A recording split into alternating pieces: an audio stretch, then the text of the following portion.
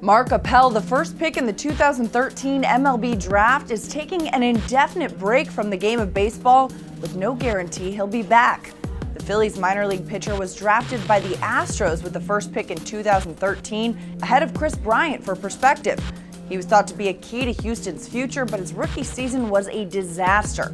Appel posted a 6.91 ERA in 19 appearances across two levels, including a 9.74 ERA and 1.917 WHIP in 12 starts for High A Lancaster.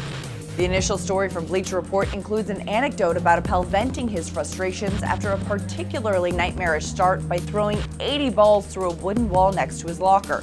When informed he'd have to pay and fix the damage, he bought some supplies and repaired the locker himself. Now, Houston traded Appel to the Phillies before the 2016 season, where he was assigned to AAA and continued to run high ERAs, posting a 4.45 ERA in 2016 and a 6.60 in 2017, while walking more batters than he had at the lower levels. The Stanford graduate now plans to find an internship and apply to business school.